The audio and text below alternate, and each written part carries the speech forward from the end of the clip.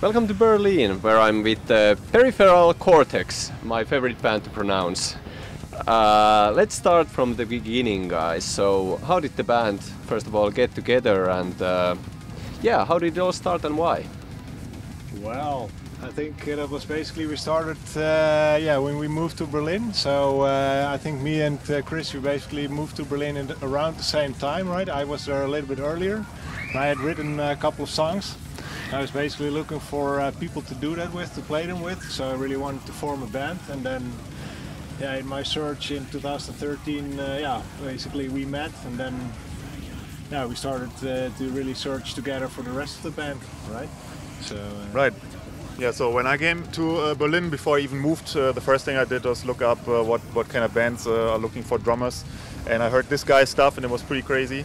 So I decided to contact him, and we hit it off. And not long after that, we found the other members, the first guitar player, second guitar player, this guy right here, Pat. Not much long after that, and then we had the first complete setup. Yeah, but with Pat, basically he joined for a little bit in 2014, right?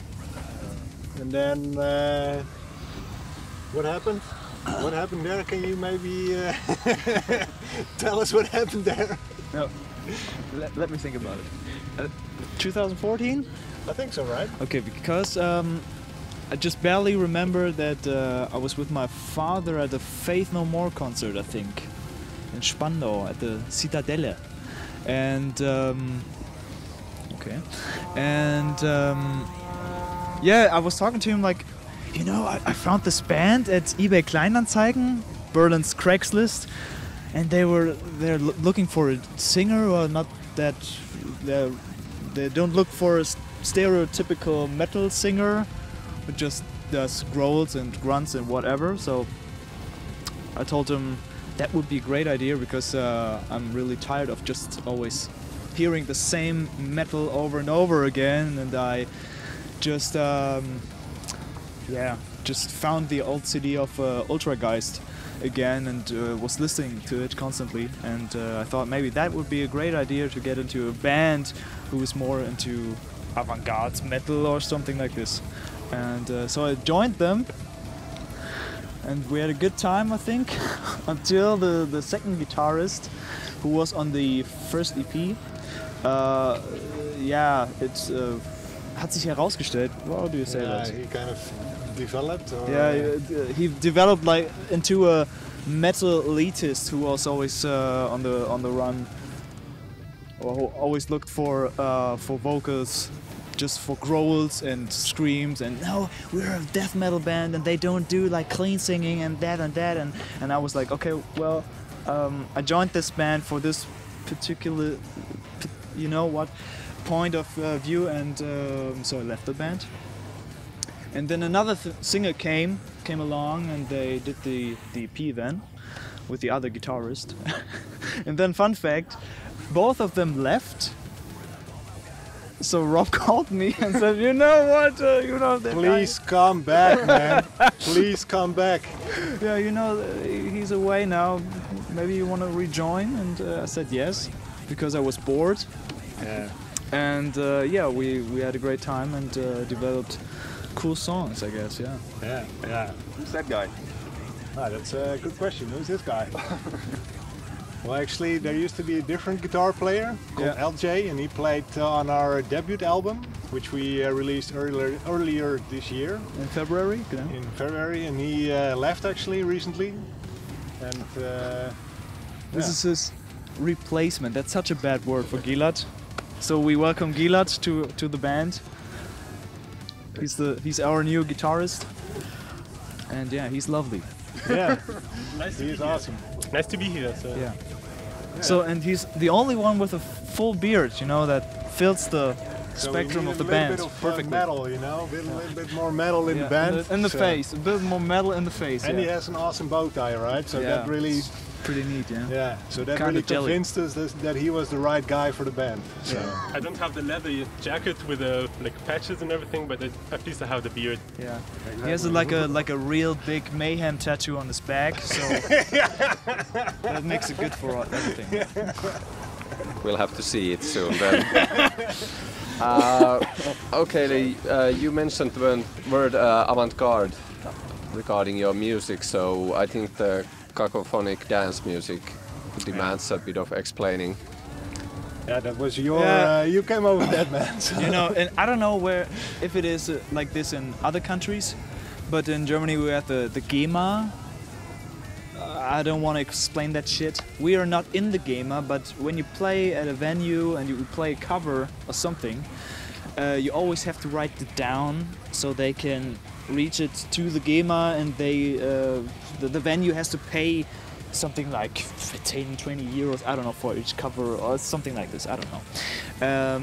And when you fill out that form where you write down Peripheral Cortex, the band name and who plays in it, and the band leader with the address even, and then the song titles, whatever. And then you can come to the point where you should write down the genre. We thought of death metal, that's so lame. What are we exactly? Yeah, we are like a Tanzband. And then we discovered the Begriff, the term kakophonische Tanzgruppe. And that's in English, cacophonic dance band, because it's the cacophonic sound of death metal and jazz and whatever, noise, exactly. And then you try to dance, but it looks like this because you can't figure out what is the tempo actually, and you can't headbang to our music. So I think it fits pretty well. Yeah, every metal band of course needs their own genre, but how did your sound and music actually become so intricate? Yeah, that's a good question. Actually, that's also quite an interesting story. Like, I basically wrote the songs, and then they were really written with the perspective of being very clean and actually quite like straight to the point. But actually, that also took quite a different turn as soon as this guy started to fiddle around. I think a lot has to do actually with your sauce to the songs, basically. I think. Right, yeah. Like for example, like I played saxophone when I was a kid, until I was 21, and I hadn't played it for like 14 years or so. But then this guy, I heard about it. I told him maybe at some occasion or something, and then he just really started to say like, yeah, why don't you play saxophone on the album? Yeah. It would be so cool, and you should really do this, and. You started really pushing me, and that really added a completely different dimension to the material, basically. So. Yeah, because I was kind of more interested in getting into a new way of death metal, of metal in general, and I thought maybe we need something different. It has to sound different, because I was listening to Epitaph, Necrophagist's first album, second album, is it right? Second album, yeah. Second album. You see, I'm not that into it, but I listened to it when it came out, and I was like, oh, that's pretty cool. And I listened to Arsis and stuff like that, but then it went away. So I was done with that genre. I don't know why. Maybe I was bored. And then I joined that band because of bands like Ultrageist, who is an underground favorite of mine. You should check it out, Ultrageist. And Phantomas, the band of Mike Patton. And they always mixed genres and different instruments, and they created, sometimes for certain songs, a really strange sound in metal that you would never hear from someone else. And Rob said, I played saxophone. And I was like, what the fuck, you played saxophone and you never told me? Shining, they do that, black jazz stuff, that's such a great album. Why don't we do it? And he was like, oh, well. I can't do it anymore, man. Yeah, I played Fuck it like 10 years ago or something like that. And I was like, yeah, maybe some lines, just some lines, not that epic, I don't know. Jazz solo, we don't need that, but we need some other sounds to get a more atmospheric vibe to that yeah, to that straight music. Yeah, then I don't know. Then there were different points on the album where I said, you know, in the background we need more like a choir or something. And then I came along with a mellotron sound, and it's not. Yeah, how do I say that? Could have been more, but maybe on the second album. Let's see. Okay, talking about God, Kaiser Hell album, it's been out for a while now, so what are your thoughts on the album at the moment? How happy are you with the album? Yeah, I think we're all really happy with how it came out. It was a very lengthy process, so we started, I don't remember, recording probably in 2017, and it was finally released early 2020. So it took us a really long time to record everything, and the mixing process was also Tom Fountainhead Geldschläger did the mixing, and he did a really good job in the end. We're very happy with how it turned out and how everything came together. But it was bumpy on the road, the entire process. So I think listening to it now, I think we're all really happy with the product. We all have ideas, as Patrick just mentioned, for how it can proceed from here. Like the direction has been set, like from more like straight-on death metal in the beginning. It kind of developed towards the end of the recording process towards more like those avant-garde bits, and we're thinking to incorporate more of those in the future. But I think the album is really still quite a wild ride to listen to, and I'm quite happy with it. Yeah. Anything to add, guys? Yeah, I guess so, right? I am also, yeah, I guess we're all very happy. Yeah. Not much to say about it, I guess. I just listened to it on the road to the interview. On the road to the interview. My English is like really fucked up today. But I listened to it recently, about 2 hours ago or something, and just blew my mind. Blew my mind again. Yeah. I really dig it. I have to say, I also just listened to it on the way here, and for me, as like an external part of the band, because I wasn't a part of this album, it took me also a while to like really understand what the music is about, because it's a kind of music that takes time to really understand and really to get your head and ears around of. And I find it cool, it's refreshing, like it's something you don't hear often, or maybe you don't hear at all. I mean, how many saxophone parts are there in like tech, death, metal, Almost none. in general in the metal scene? So it was interesting, and also the approach, like you told me after we had like a few rehearsals, you told me about your approach to the album and to the writing of the album, and that was also really cool. Like I think that's worth mentioning, like the whole jazz approach and the whole like improvisational part. So there's also, as said, the process was long, and there were a lot of interesting aspects to the process. Maybe you want to tell a bit more about like your Well, the new direction for this next album has been mentioned already a couple times. So, what do you think, like, your effect will be to the band's sound? What will you bring to the table in the future? Good question. I mean,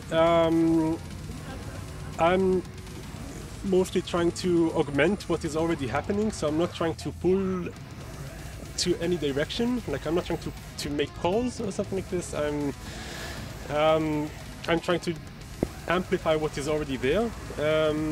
My background is also a little bit different because the death tech metal for me it's completely new. I came from a quite different type of music. I came from the progressive rock and metal world. And I'm also studying music production, so for me the whole like production aspect is also interesting, and to see what kind of production elements we can use also to achieve the sound we're looking for. So maybe not just like the classical instrument playing, but maybe also a little bit of like computer-aided sounds and maybe crazy effects, reversed signals or whatever. Yes. So Yeah, but this is still in the process of happening, so hopefully there will be more on that in the future. Yeah, talking about future, so the album came out in a pretty uncertain time. So first of all, how was that experience, and is there any concrete plans already for the future? Yeah, that's also a good question, I guess. Like, of course, when we released the album, it was the 2nd of February. So back then, everything was all good, you know. Like, Corona was something from China, you know. We thought, like, that's probably something that will happen in China and stay in China, you know. I think we were really not. Yeah, we were really not thinking of anything that would, or that anything would happen to us or would influence us actually at that point, I think. So yeah, I don't know, I think we just really weren't realizing it, but I also don't think it really impacted us that much, right? Like, or did it? Well, I would say we couldn't do shows. That's it. So I think up until the release, everything seemed okay, and then we released it, and then it became pretty clear pretty soon that it wouldn't be possible to play a release show or release tour or anything like that. So we had some ideas to go to the Netherlands, for instance, and play a few shows along the road and things like that. So we had great plans, but very quickly it became clear that none of that would be happening anytime soon. So, of course, even then in March and so on, it was still not clear how long would this continue, all through summer and so on. And now we're sitting here in, what is it now, October or so, and it's still impossible to play live. So that's very regrettable in a way. So we haven't been able to play live the entire album at all and present it to anyone. So that's why, or let's say that's part of the reason of why we also played live online not long ago. And the video's out already. It's a video where we played for a random audience on Chat Roulette and Chat Hub and things like that. Which was an interesting experience in itself. Different story, but yeah, I still feel kind of like mutilated from this experience, I must honestly say. Yeah.